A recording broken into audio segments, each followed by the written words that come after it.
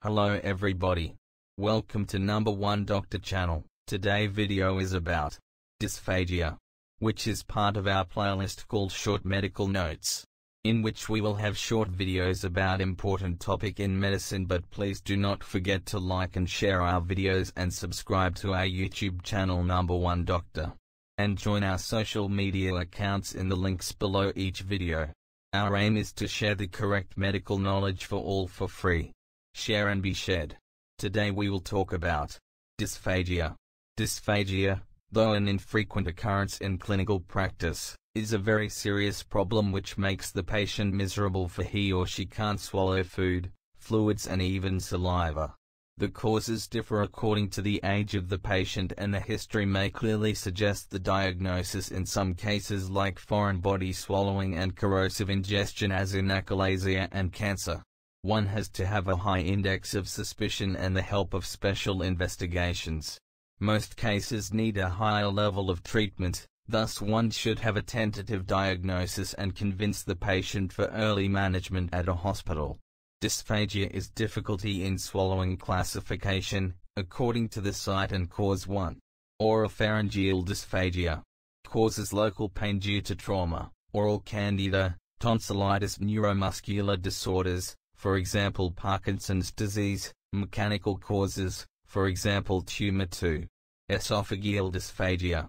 Causes mechanical, for example foreign body, tumor, esophageal cancer, goiter, dysmotility, like achalasia. Diagnosis. History. Dysphagia to solids or liquids. Progressive, static or intermittent. Duration. Associated pain, heartburn or weight loss. Examination, usually less revealing weight loss, emaciation, chest findings due to aspiration pneumonia. Investigations. Barium swallow radiography. Esophagoscopy. Endoscopic ultrasound. Manometry. Common surgical causes of dysphagia.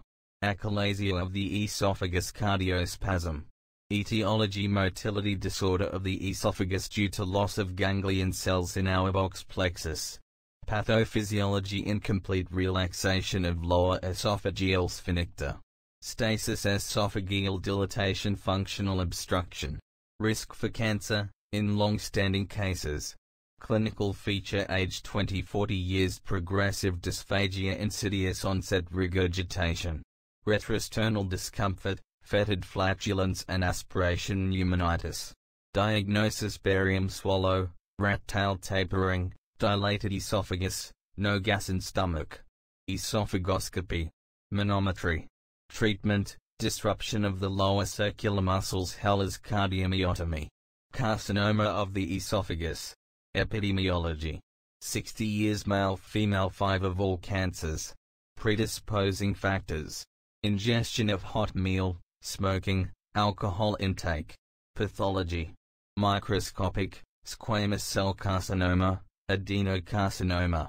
Macroscopically, annular stenosing, ulcer, fungating, cauliflower-like. Spread: direct, lymphatic and bloodstream to liver and bone.